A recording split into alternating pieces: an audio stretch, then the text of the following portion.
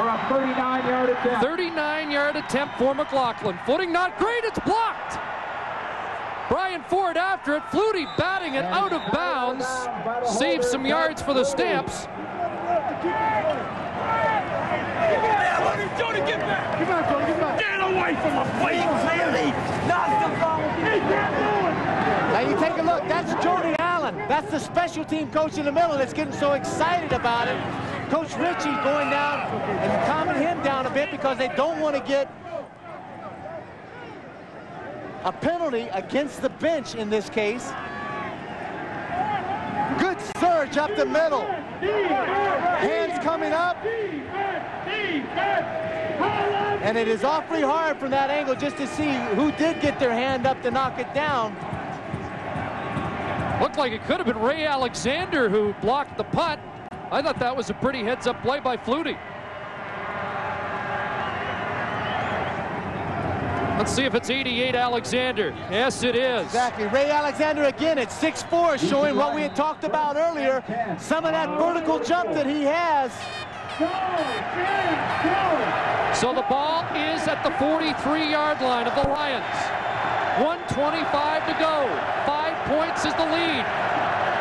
BC can win with a touchdown. McManus as Flutie and Alondra Johnson all over him again. Well, Darren Flutie has been the key weapon this afternoon for BC. A couple of touchdowns, 137 yards on 9 catches.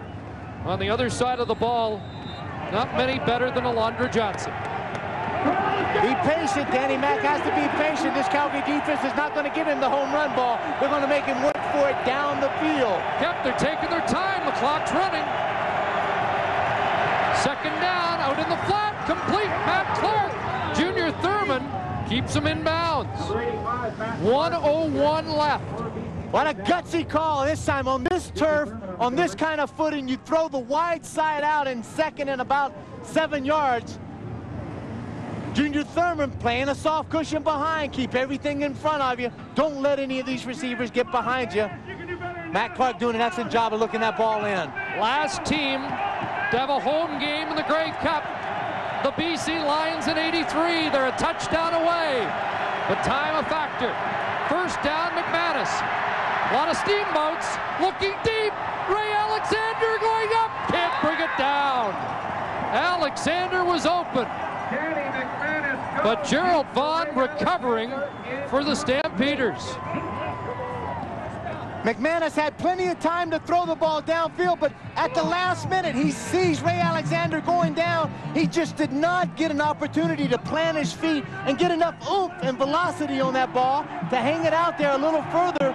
Alexander was behind Vaughn by a step or two, but they had to wait on the ball, and then it became a jump ball. From huddle till the ball dropped incomplete, they used 23 seconds, 39 to play. Second down. McManus to Clark, complete. Tied up, he'd like to get out of bounds, and Thurman or Kraft all over him. Matt Clark having his best game of the season. 32 seconds to go, and now the Lions will operate without a huddle. Tough to see the yards here, but they are at the 38. 38 yards separating BC from a trip to the Grey Cup. Chris, they can see the one line they need. That's the goal line. First down, McManus, more time. Has a completion. And it's Joe Murphy hanging on. 23 seconds to play. At the 26. Looks like it's a first down, and it is. Unbelievable. Wally Buono's team now is on the ropes. Big Daddy Marvin Pope comes out of the middle. They bring in another back, defensive back. Coleman. First down. Again, McManus with time. Looking for Alexander. Alexander, no. They say he's out of bounds. He makes the catch. Aaron Flutie, number 82, is ruled out of bounds. 12 seconds left. And Alexander almost spoiled the party here at McMahon. Second and 10, BC at the Calgary 27. You can almost tell by the reaction of the receiver, Alexander's not making much of an argument about it. catch is made, and he is significantly out of bounds. Oh, he dropped the football on the contact with the turf. 12 seconds left. Stampeders haunted by the loss in '93. This would be devastating. Can they hang on against McManus and the Lions? A dozen seconds to play. This is second down. McManus, open receiver, Flutie! And what an amazing catch! How did he hang on? Darren Flutie, number 82, with the catch for the BC They're Lions. inside the 5 on as good a catch as you'll ever see. And goal to go for the Lions at the Catches it in between two defenders. That's Coleman and also Kenton Leonard. What a great touch pass. Time out Calgary with 5 seconds to go. Well, Kep, we made you a defensive coordinator at the start. They may only have time here for one. How about a play call for BC? They were down. Spread your receivers out across the field. Make that Calgary defense spread out with you and try to operate just a quick throw inside. See if you can get a good quick release. And my guess has got to be the guy, Darren Flutie. I'm going to guess that. Calgary's defense will probably guess that. If worse comes to worse, quarterback draw with Danny McManus. At the 4-yard line. 4 yards separating McManus and the Lions from a trip to the Grey Cup. Doesn't get better than this. McManus, end zone, touchdown Lions! BC's going to the Grey Cup!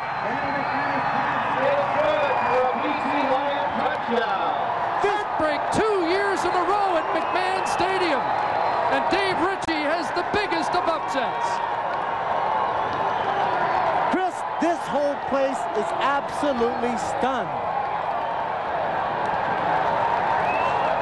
Well, Doug Flutie beaten again, this time by his brother. And you have to hand it to Darren Flutie.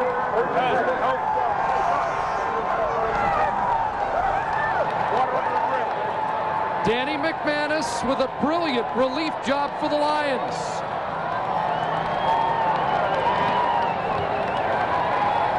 Darren Flutie celebrating his 3rd touchdown of the game.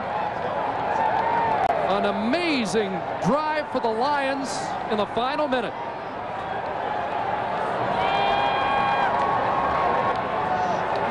Well, Ken Austin, he set it up with a brilliant offensive performance. He was knocked out, but McManus kept it going for BC. There are the brothers. Embracing both were brilliant today. But Darren Flutie's out of the shadow of Big Brother. Terrific team effort by the BC, offensively, defensively, handing the ball off from Ken Austin down to Danny McManus and Darren Flutie with a great afternoon. It's BC and Baltimore in the '94 Grey Cup.